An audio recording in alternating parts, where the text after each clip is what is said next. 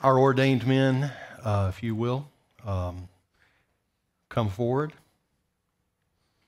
and prepare to serve the Lord's Supper. As we read in the scripture, the Apostle Paul said the Lord told him on the night that he was betrayed that he ate a meal with his disciples. And during that meal, he took a very common element, a very common food, the bread, and gave to his disciples. The scripture says Jesus took the bread and gave thanks. I'm going to ask Joe Kuhn to give thanks for Jesus' body that he gave. Joe? Lord Jesus, we just pause at this time to remember the way you gave yourself, your body, your whole life for our sins.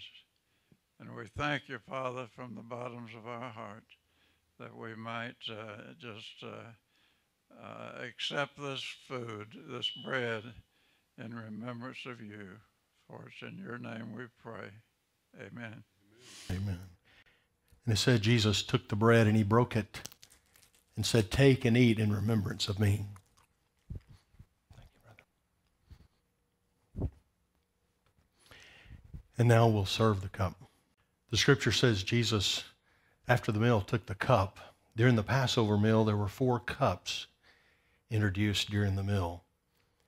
One was a cup of welcoming, one was a cup of teaching, one was a cup of thanksgiving, and then the last cup, the 4th cup, was called the cup of redemption, where they remembered the blood of a sacrificed lamb that saved them from the wrath of the death angel.